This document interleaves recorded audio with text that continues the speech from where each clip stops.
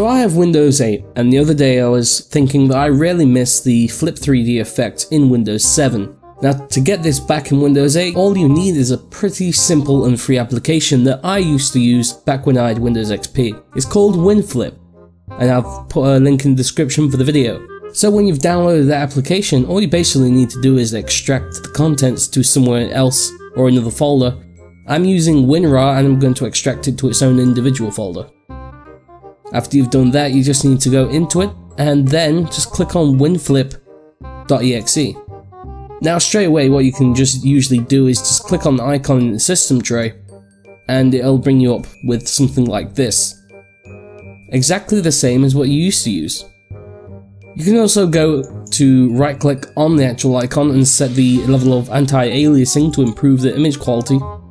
You just have to make sure that your computer can handle that, as well as set the texture quality to any desired that you want. You can go to options and you can change the actual shortcut to make the WinFlip.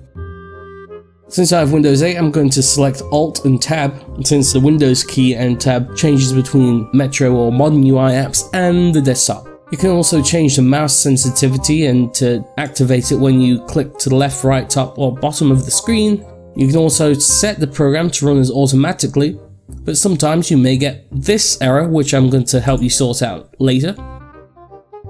You can also use the system memory instead of video memory if you have more RAM and a low-end graphics card or little memory on the graphics card.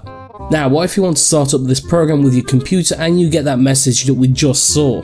It's pretty simple. What you can do is just right click on the winflip.exe and create a shortcut. After that, you can copy the shortcut and put it into your startup folder of Windows 8. Because I have a start menu replacement, it's going to be easy enough for me to just go to the startup folder here and then paste it. Obviously, you can also go to this folder on screen right now.